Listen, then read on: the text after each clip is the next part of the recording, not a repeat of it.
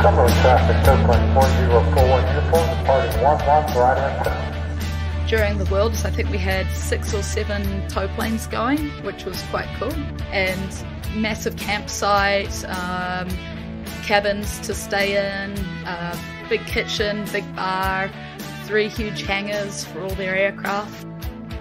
And even during the first day, I came back from the task with my personal best speed, like average speed on task. It was 129. Cornelia Scheich from Germany, she won the day and she hit 134.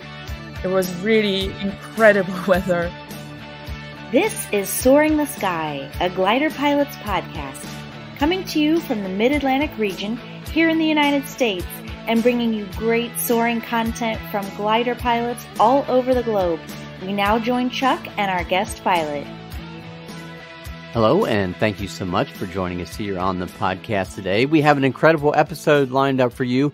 We will first be joining photographer and videographer and glider pilot Georgia Schofield from New Zealand. We're going to hear all about her gliding adventures, soaring all over the world, recently visiting several glider ports in the past several weeks.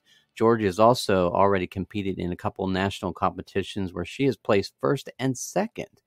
She also has had the incredible opportunity to soar the face of Mount Cook. Now, that's the highest mountain in New Zealand. Georgia also just finished up helping at the Women's Worlds as a photographer and videographer, and we have already shared some of her work on social media if you want to check that out.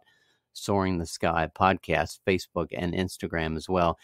Later on this episode, we will be jumping in the cockpit with our good friend Barbora Moracova and experience soaring in the 2022 Women's Worlds as she shares her flights. Find out how she and her team did there. Also on this episode, Sergio, the soaring master, is going to bring us another informative segment. And this one is very appropriate for this episode, being about flying gaggles in competitions. But first, let's join Georgia right now for episode 126 of Soaring the Sky. Georgia, welcome to Soaring the Sky. Hey, great to be here. And you are from New Zealand, correct? Yeah, my home gliding club is Auckland, New Zealand, which is in the North Island. Well, I am excited to hear your story and how you got into sailplanes, so we're looking forward to hearing it. Yeah, well, I grew up across the fence from my local gliding club. My dad was a pilot and he was one of the original members of Auckland. And so I flew a little bit when I was a kid. My first time ever flying, he took me up when I was 10 years old on my 10th birthday. And I was pretty inspired, and I spent all my weekends running wings and driving the tractor and hanging around at the gliding club. And by about 12 or 13, I was keen to start learning to fly. And Dad has since told me that this was a joke, but he proceeded to tell me how expensive gliding club memberships were. And back home, I think it was about $1,000, and that I'd have to pay $20 every time I wanted a winch, or $60 every time I wanted a tow, and proceeded to tell me all about the money side of things. And that dissuaded me, and I ended up going sailing instead. Oh, wow. And so, I just, when you're a kid, you don't really click onto those things too good. But I was pretty busy with sport through my teenage years, with sailing, and competed at quite a high level in the youth side of that. And then I've been living overseas for a wee while, and I just returned home before COVID happened, luckily enough for me. And in December 2020, Dad was like, well, do you still want to learn? And I said, yeah, absolutely. And so we did a week-long course, and after that I went solo and haven't really looked back. Very cool. Yeah. After 4 hours and 11 minutes worth of flying, I went solo, which I thought was pretty cool. Oh, yeah, that's pretty impressive. So as far as sailing and soaring, how did it help you in the soaring? Yeah, well, gliding is 3-dimensional sailing, really. And it's helping me more and more now that I've started to do competitions, because there's a lot of crossover between regattas and competition flying. But yeah, it's really about your mindset and shrugging off your last race and resetting for the next one, and being able to make new decisions quite quickly. And just, yeah, you're at the begging mercy of the weather. So you really just have to make the best of the day, no matter what it is. And what are you flying most of the time right now? I'm flying mostly a PW5, 13.5 meter. It was the world's class for a wee while. So they're not so popular anymore, but we have quite a few of them out in New Zealand, and it's a good kind of first single seat glider. And we have a class called sports class in New Zealand, which is sort of your 13.5 meter gliders and anything too old to fly in club class, which like the K6E or I think there was a K8 or something in our field as well. So what's the glide ratio on that? What would you maybe compare it to? You got me here. I think it's a 34. Okay. 34 to 1. Something like that. It's got a handicap of 81 on the BGA handicap ratings. Okay. Yeah, that gives me an idea. No, I wasn't real familiar with that aircraft. So you've been doing a lot of traveling lately. I mean, a lot. When I was talking to you earlier, because I knew you were coming to the United States, what was your plan as far as traveling? Were you just vacationing or you were working? Well, I'm a sailing photographer, and I do a lot of other water sports as well. And I used to live and work in Thailand, so I've got a lot of friends over there. So when New Zealand decided to open up its borders, I was like, well, it's winter time, can't fly anymore. Let's jump on a plane and get going. So I went over there to Thailand for a week or so and spent some time with some friends and ended up doing a bunch of work with them. And then after that, I've been bouncing around Europe, doing a lot of different stand-up paddleboard racing events and sailing events. And I had a client fly me to the Yukon, Canada. Oh, nice. To do the Yukon River Quest, which was pretty amazing.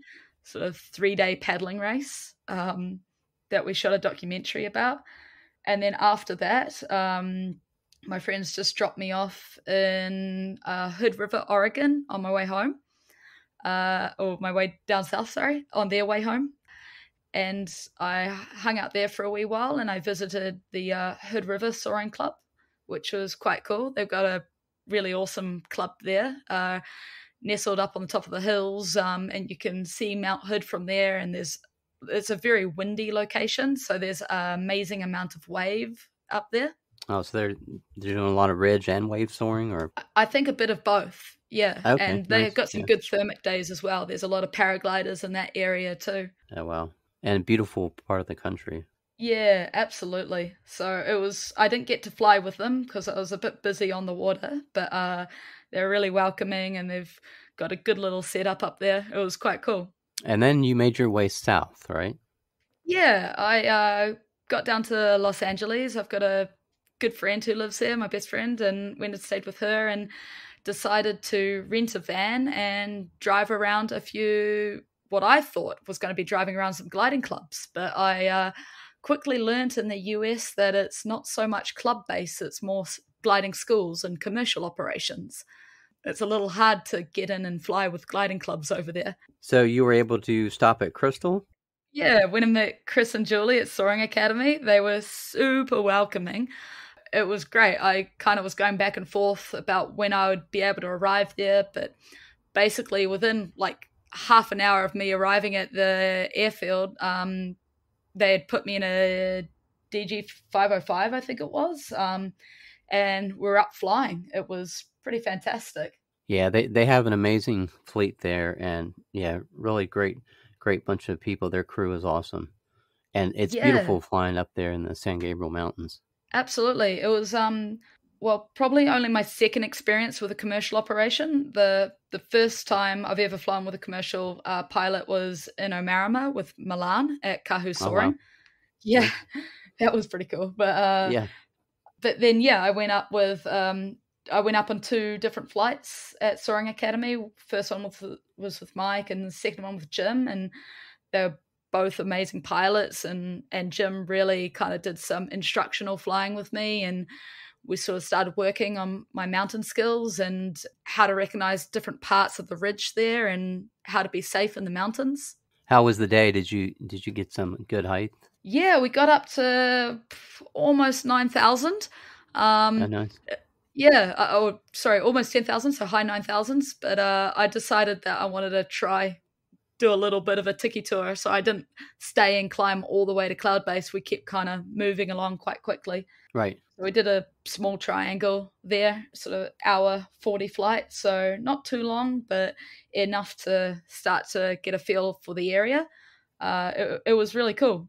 So you made your way to the women's world. Now, was that right after Los Angeles? Yeah.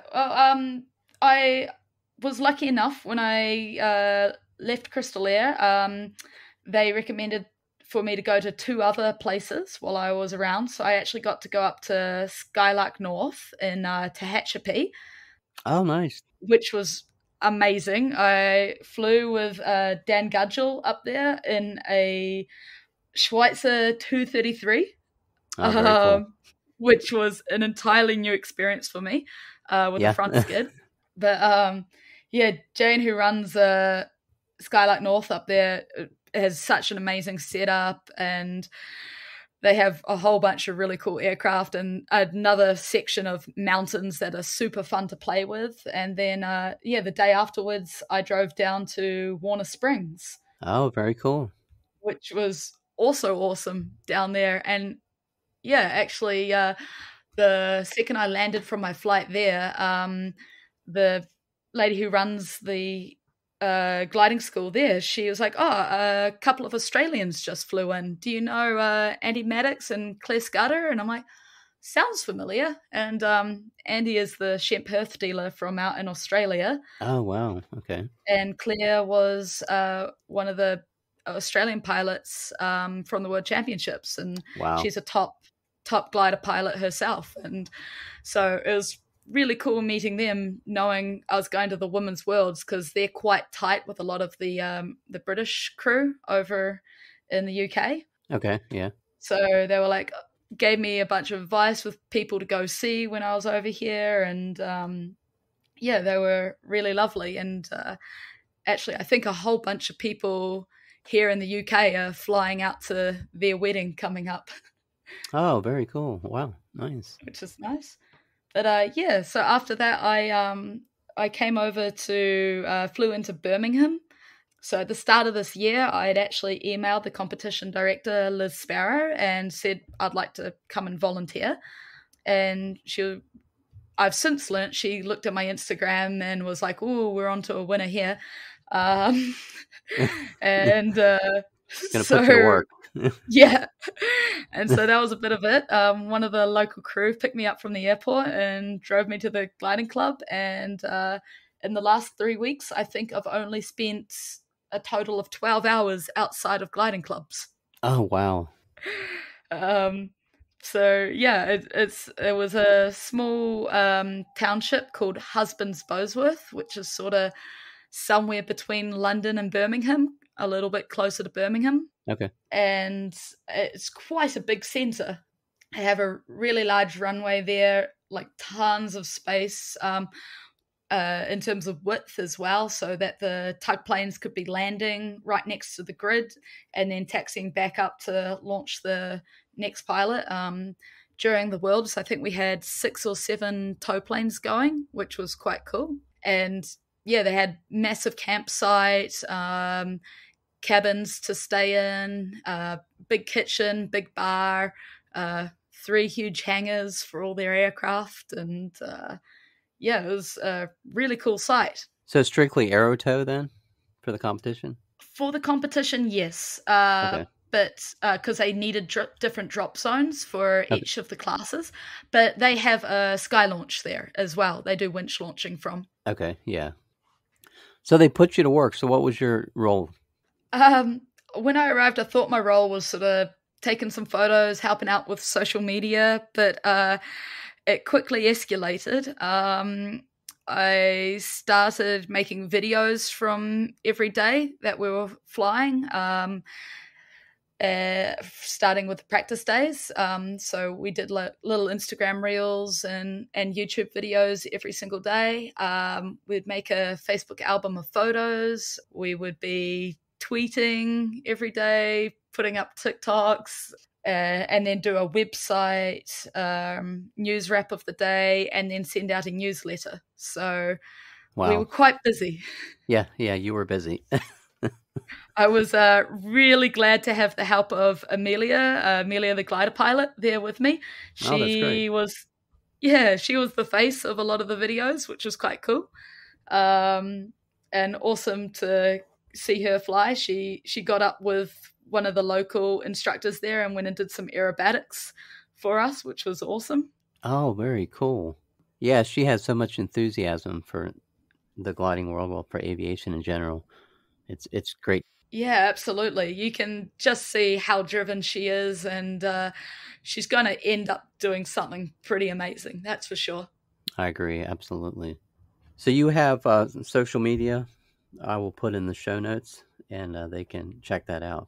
I've seen some of the pictures. You do a great job. Yeah. So at the Women's Worlds, our social media tag was at WWGC 2022. And that's pretty much on every platform that you can think of. And so all the social media from the event got put up on that platform. And then myself, I'm at Georgia S Photo. I put a little bit of my gliding stuff up on there, but mostly it's my sailing and other work. But I've been lucky enough to have some really cool flights out home in New Zealand with some pretty cool people. I mentioned before I got to fly on Omarama with Milan, who runs Kahu Soaring down there. Can you tell us a little bit about some of those flights? Yeah. So I kind of just messaged Milan saying I was down in Queenstown at the time, and I hitched a lift with another pilot driving up to Omarama, and we just hit it off and started talking about photography a lot because he's also a photographer. And then we went up for a really cool local flight, end of day, a little bit of wave, which was awesome. And then I came back 2 weeks later and he made me launch into a blue sky, and we proceeded to struggle for the next 2.5 hours, including me throwing up. Oh, no. Luckily, I had a Ziploc bag, and once I had done that, I was perfectly fine, and we ended up all the way up to Mount Cook. Now, how far is Mount Cook from the original launch there? I think it's about 150 or so kilometers. Okay. But it's the tallest mountain in New Zealand, and it's quite spectacular. And all the mountain ranges kind of tend to lead to Mount Cook, and that's one of the most beautiful flights you can possibly do. We ended up spending 4.5 hours up there. Of course, Milan was wearing a T-shirt, so that's how you know you're guaranteed to getting into wave. Right, exactly. Yeah. And yeah, he was absolute pleasure to fly with. And like after that, I'd be confident flying with him on any day, even if it's blue, because he just knew exactly where to go and find the lift. It was quite eye-opening to fly with someone who's that knowledgeable about a place. Yeah, absolutely. That's what it's all about. Yeah, and luckily on my drive home, I also stopped in Canterbury Gliding Club and was lucky enough to go for a fly with Terry Delore in his Ash 25. Well, you've been kind of hitting the lottery around the world when it comes to soaring. Yeah, it was pretty lucky. He showed me around Springfield and the local mountains there, which was another amazing adventure. And actually, a couple months later, when he did his flight of New Zealand with his daughter Abby Delore, I connected with them on the second flight, and I was the photographer who was in the RV-12 motoring up with them. Oh, very cool. What do you use to shoot most of the time when you go up in the air? I've got Canon equipment, so I have a 1DX Mark II, which is a little bit big. It's a big DSLR. I use that for that specific flight. But then I've since bought a Canon R5, which is a bit smaller, and it's a mirrorless camera. But I'm very cautious about flying with cameras. I know Terry doesn't allow cameras in his plane, but in other planes, I only ever take my camera if I'm flying dual, because it's that much of a distraction that it's hard to be really safe if you've got a big camera, and I want to get a few more years of experience under my belt before I start doing air photos while flying solo. Yeah, absolutely. Safety first. Yeah, exactly. But it's really fun when you've got somebody else and you're doing air to air, because you're just chatting the whole time and getting them to set you up for the photo. And if you're lucky, it's warm. But when we're up at Mount Cook, it very much was not warm. So it was open the canopy hole, take a bunch of photos really, really quickly. All right, close it. Try to stay warm. Try to do anything to stay warm. So what's your goals for the future as far as soaring? I know you have a lot going on with sailing and your photography, but where do you want to take it from here? I really enjoy competition flying. I got to do a couple of competitions back home just after I got qualified. So I got my qualification at New Year's, and in January and March, I flew my first 2 competitions, which I got second and then first at, which was nice. Really awesome. Yeah. And my sailing background kind of gives me a lot of advantage for that, because I know how to train and I know how to prepare for a competition. And so for me, that's really the goal. I am keen to get my 300K in this season and to fly as many competitions as I can, and just really get into club class flying. And hopefully a few years' time, I might be able to be lucky enough to fly at the women's worlds myself. I think there's a pretty good chance of that. Yeah. So, but I mean, it's all about building the foundations at the moment and spending time in the sky. Absolutely. Anything you want to add before we say goodbye here? Probably the biggest thing would be to thank my dad, Paul Schofield. Everyone in the New Zealand gliding community as well, but my dad especially. I wouldn't be doing this without him. George, it's been great talking to you. You have had a whirlwind of traveling, so I'm sure you're going to be ready to go home and take it easy for a little bit. Yeah, thanks. I'm most definitely looking forward to getting home and getting rated in my club's DG 300 and spending some time training again. Very cool. We are famous here for getting back to our some of our older guests and getting an update and seeing what they're up to. So we'll definitely be checking back with you. We're going to be excited to see where you've gone from there. I did forget to mention something. Sure. I was also one of the first classes of Sergio's Soaring Master course. Oh, very cool. Yeah, Sergio will be excited to hear that we're talking to you. Yeah, I did his course in December and January of this year, and just as I was leading into my first competitions, and his Soaring Master method is actually something that I use for all of my flights. Wow, that's just awesome. The analysis and the ability to track what I'm doing and be as efficient as possible with learning from every flight. Yeah, we definitely enjoy his segments, and I think they're helpful to a lot of people. And that's just, of course, a small part of what you're getting with the course. But that is very cool to hear. Yeah. So, cheers to Sergio. Well, thanks again for joining us. Cheers. All right. Catch you. Bye. Wings and Wheels has been serving the soaring and sport aviation community for over 30 years. They, hands down, have the largest and most comprehensive inventory of sailplane and soaring supplies in North America. And they ship globally. Nearly everything you'll find on their site is in stock and ready for same-day shipping. Wings and Wheels is the exclusive American representative for HPH sailplanes. Be sure to check out the Twin Shark, their latest launch. They're also now the exclusive distributor in North America for the new Just Soaring Glider Sim Pro. The team has thousands of hours of flying experience in gliders and airplanes, staffed by Adam, Kelly, Julie, and Sean. A friendly voice will answer when you call or email them. Check them out at wingsandwheels.com. Barbara, welcome back to Soaring the Sky. So happy you could join us again. Yeah, I'm so happy to be here once again. It's so amazing to talk to you again about gliding, about what we love. So thank you for inviting me once again. Absolutely. It has been quite a busy ride for you here lately, so we're going to get into that. But you've just completed Soaring at the Women's World. How exciting is that? Oh my God. I still haven't really processed every like all the memories and experiences I had there.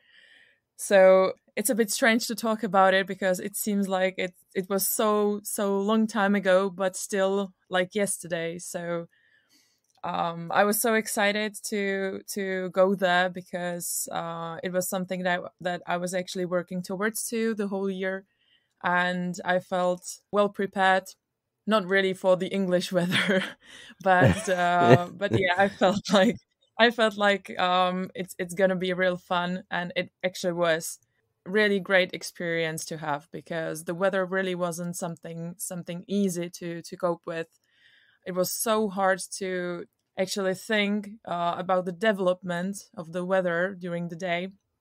We flew under like full cloud cover a few times, and yeah, it was really amazing experience, and the organization was really well done. Liz Sparrow, who was the competition director and who is actually really experienced pilot speaking about competitions, she did really well. And I think that they did amazing job speaking about promotion of gliding on social media, because this is something that they work towards to quite a lot. It was great experience. Yeah, I know Liz is usually in the air, but she kind of sacrificed that this time and was the director of the competition, but that in itself, taking that sacrifice. But I heard so many great things. She did such a great job, got everybody in the right areas they should be, and people that volunteered their expertise, took advantage of that, and it turned out really well. Yes, well, she really did amazing job. So thank you, Liz, if you're listening to this podcast once again, because we all appreciated her attitude, as she was all smiles, even when the situation wasn't really easy to cope with. There was no accident or incident, speaking about safety. So she did quite a lot. She took the sacrifice, and I believe that she was really struggling to not to be sad about not flying, but as the only the first day was something that we haven't really experienced even in Australia, but the other days were really specifically English weather tasks. So only the first day was something that she must have been really sad about. Now, what happened that first day? Well, during the training period, we experienced something that the Brits haven't really experienced in a really, really long time. We flew almost in the blue thermals days. Sometimes some cumulus clouds appeared. Really, really high bases, strong thermals. It was incredible for English weather, because as I spoke during the juniors, I spoke with UK guys, and they told me, "Oh, you will fly distance days, most of the tasks. You won't really get higher than 2,000 or 3,000 feet, and it will be so weak that you will probably dump all the water all the time." Oh, wow. And it was something that we really haven't experienced. We didn't really experience during the training period. It was strong weather. And even during the first day, I came back from the task with my personal best speed, like average speed on task. It was 129. Cornelia Scheich from Germany, she won the day, and she hit 134. It was really incredible weather. We flew AAT task 3.5 hours in standard class, and we flew almost to the top sailing that was allowed in the UK. 10,000 feet, and really, really strong thermals. At the end of the day, or at the end of the task, flew under a cloud, and there was 5 meter thermal for sure. Wow. It was something I haven't really experienced even in Australia. So wow, very nice. It was so great. Yes, and everybody at the airfield after the task, we were like all smiles and laughing, right. because Yeah, the emotions were real because this was something that nobody expected to experience in the UK. So it was so amazing. The first day was great. Yeah. What a start. Yeah, I was going to say the difference between the UK and Australia, because you were in the last woman's world, must have been huge. But then you're telling me this story. I'm like, okay, that's interesting. I didn't expect to hear that. Yeah, well, it was something that we agreed on, that this is some kind of a weather that we haven't really experienced in Australia. But I think that we were quite unlucky at that time because there were the huge fires, and Yeah. the season was really affected by all those like problems, like real problems. So I'm glad that Australia is now like better, and even after the floods, I think that they're coping really well. And yeah, their summer season is ahead, so they will probably show us the Australian weather can really strike hard. So Yeah. yeah, we have to check them up. Now, were you in your LS8? Yeah, I was flying LSA during the Worlds again, but not Echo uniform as usually. Okay. But I switched to Juliet Bravo, which is usually called Jim Beam. Okay. So you flew another LS8, obviously, because it was much easier than to get your LS8 there. Yeah. I flew another one as I was actually a team captain in Lithuania. I just took the Juliet Bravo LS8 with me. And I went to Slovakia for some training flights before the World, and actually before another team captain experience for Slovak juniors. I was also a team captain for Slovaks during the junior Worlds in Czech Republic, just for a while before I went to the UK. So I had like few nice flights with Juliet Bravo before I went to the Worlds.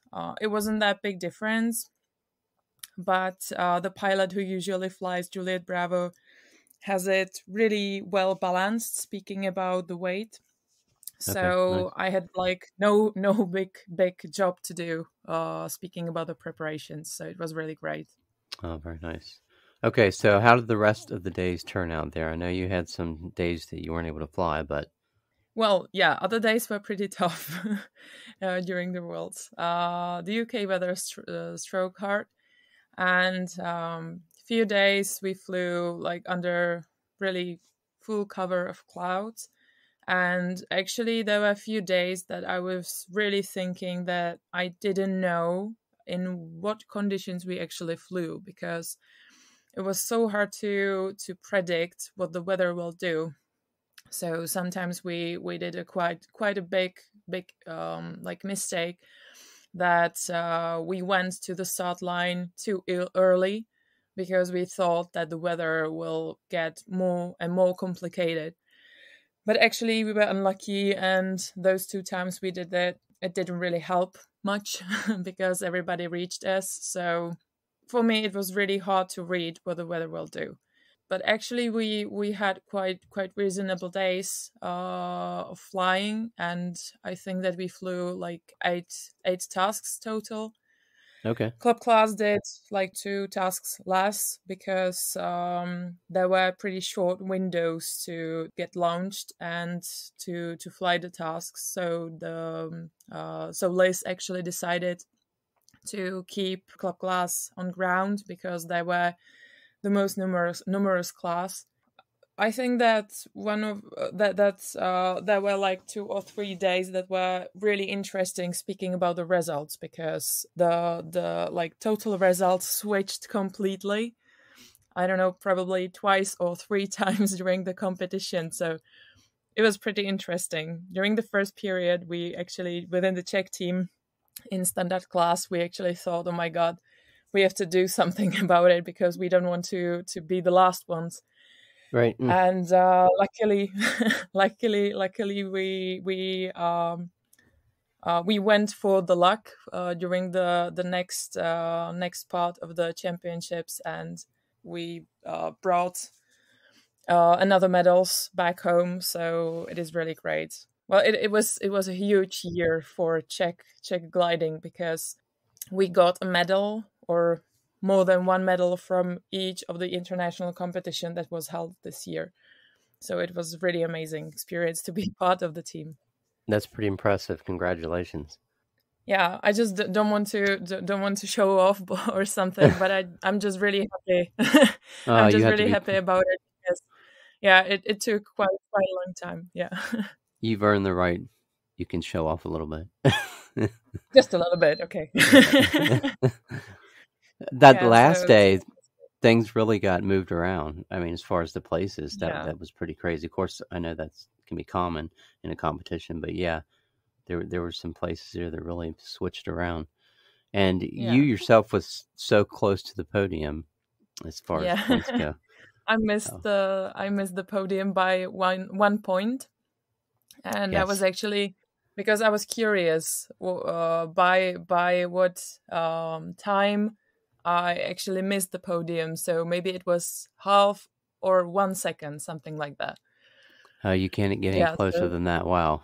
Yeah, but yeah, I'm happy. But I'm happy that it was actually my teammate who stood to the podium. So it was a win for me either way. So it was good. Absolutely.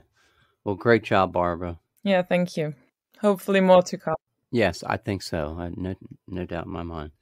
What were some of the most interesting flights there at the Worlds? Well, I think that there were like three days I remember quite well.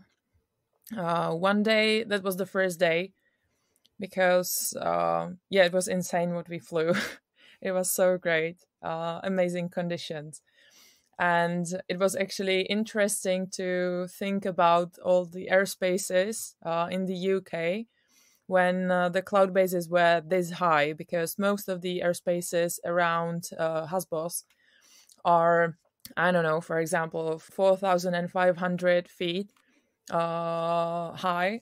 So yeah, it was quite a big management, speaking about the airspace, when we flew from the free space where we could fly up to flight level of 100, and we had to actually get below flight level 65 because of the airspaces over there, because of all the international airports around. So that was quite interesting. It was something I haven't really experienced before. Yeah. Then there was the second flight. It was really, for all of us, it was battling for staying airborne before the start line. And yeah, it was, we dumped all the water. So it was basically what all the UK guys said to me before the comp. Yeah, we dumped all the water. And we also had this PEV start. And so it was really hard to manage, because the cloud bases were 700 meters AGL, and we had to calculate with the PV start where you have to wait a certain time before you can actually go to the start line.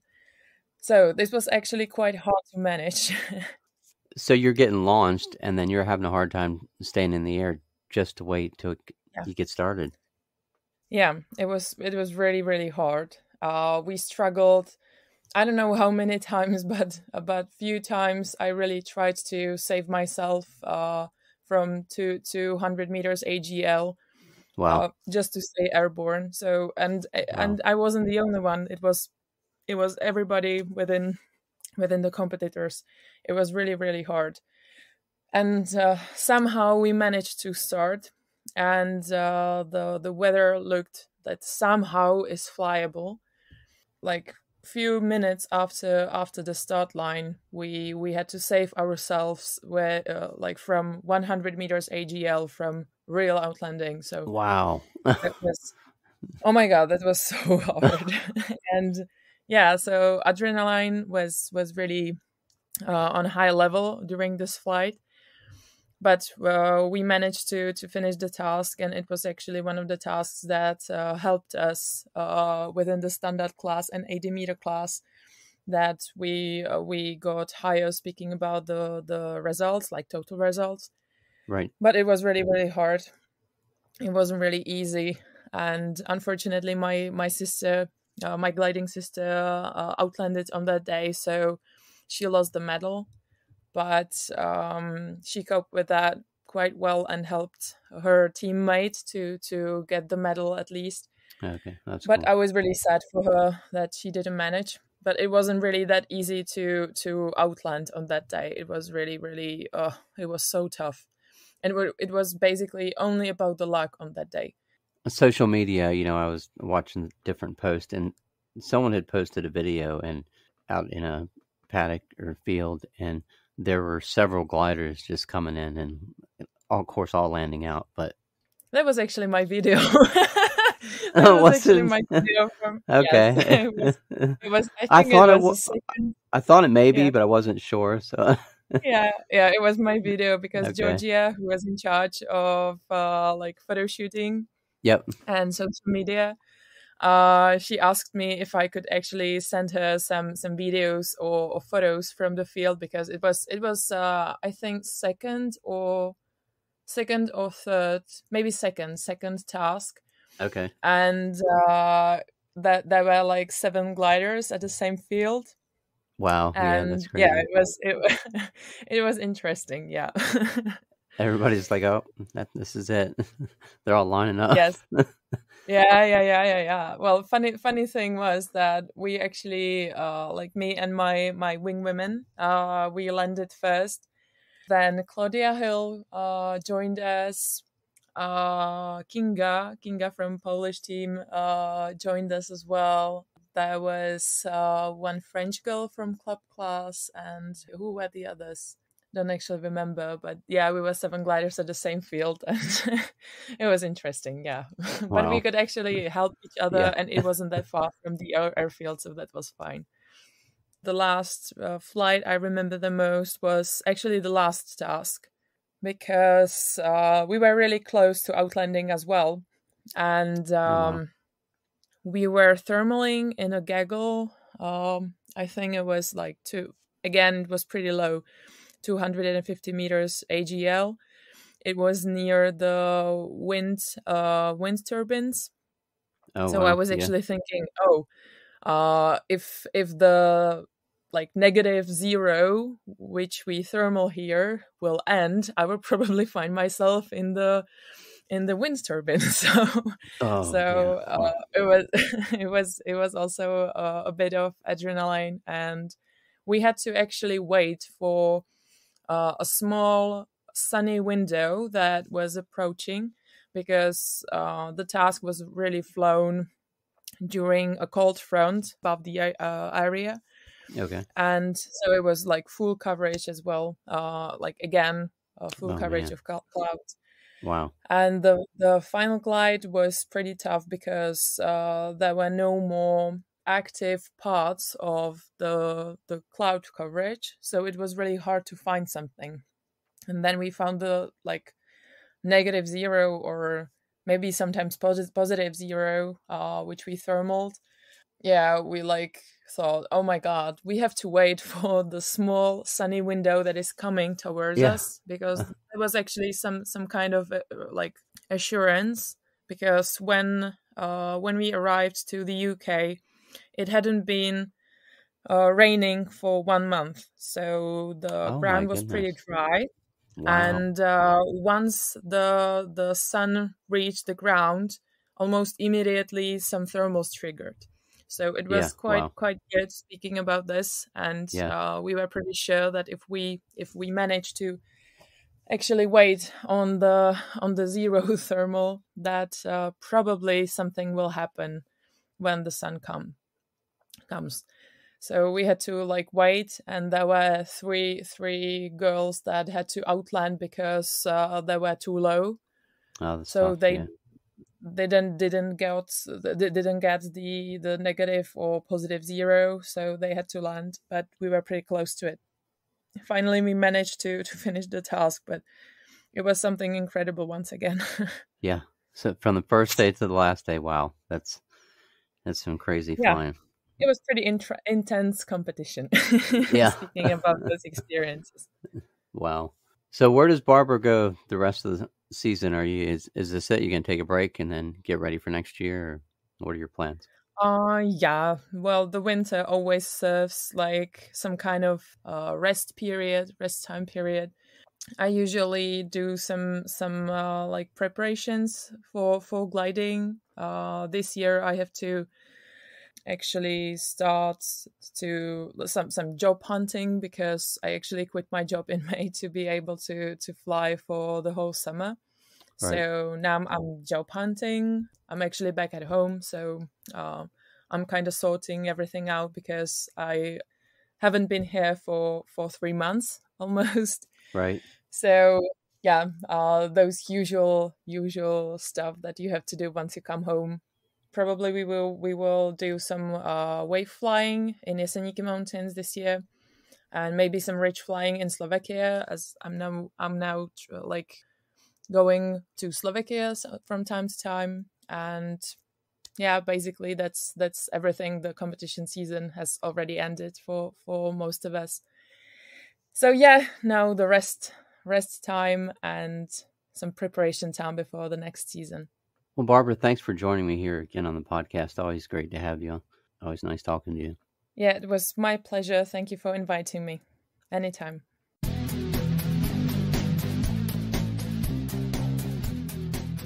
Hi everyone, Sergio from Soaring Master here. Today we're going to talk about an intrinsic part of competitions, gaggles. Gaggles form whenever gliders share the same thermal. They are part of soaring sport and they offer a great opportunity for all pilots involved to extract the maximum from the thermal, since we can use other gliders' climb rate to fine-tune our centering. But apart from a normal gaggle over our fields or in the middle of the navigation, competition gaggles are very different. Firstly, because they have a greater concentration of sailplanes over the same spot, be that any thermal or the start line. In competitions, the airspace near the start line becomes crowded with sailplanes before the task starts. Sailplanes from all classes which have already been launched will be thermaling together, probably using the closest thermal to the start line.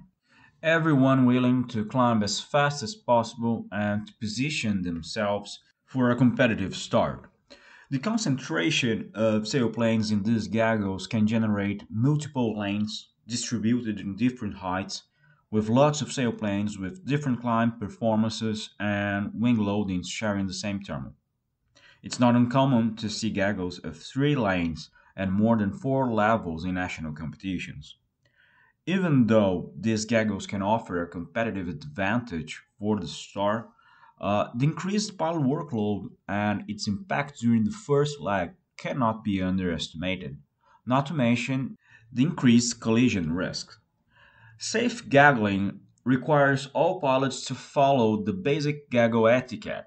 Always join the gaggle from the outside, never cross it straight to the core, cutting everyone else. Don't force another glider to move suddenly, and monitor your speed to avoid stalling or spinning. Keeping an effective lookout in a gaggle requires constant scanning in every direction. In order to increase its safety, the FAI and national soaring federations across the globe have been working to improve flight safety with safety briefings during competitions, day-by-day analysis of pilots' logs to identify dangerous situations or conducts, lengthened start lines. These are some of the examples of actions taken in order to increase gaggle safety. But in the end, safety is in our hands up there. And that's why vigilance is essential for everyone's safety. In conditions of 4/8 of cloud cover, pay attention to whatever cloud you approach, because gliders can be hidden from your view in the other end of the cloud. Pay attention to every sailplane near you in a gaggle, and please do not focus on your panel. In a gaggle, speed must be maintained by observing the sailplane's attitude, the airstream sound, the audio variable is a must, and keep scanning the sky and avoiding dangerous trajectories with others. And always follow the golden rule. If a gaggle is becoming too stressful or demanding, leave it. There are other tunnels around the aerodrome for you to remain high and reposition before start. There's no need to increase your workload or to expose yourself to a dangerous gaggle. That's it, guys. I wish you all great flights, and for more tips, follow me on Instagram at SoaringMaster or check my website, soaringmaster.com. If you would like to say hi and let us know where you are enjoying the podcast, we would love to hear from you. If you are a glider pilot and want to share your aviation journey, contact us at chuck@soaringthesky.com or send us a message on our website at soaringthesky.com and Chuck will get in touch with you. We hope you join us next time for another soaring adventure here on Soaring the Sky, a Glider Pilots podcast. Soaring the Sky is written and produced by Chuck Fulton. Original music for the podcast was written and produced by Kim Spangler. Graphic design for the podcast was created by Zachary Fulton.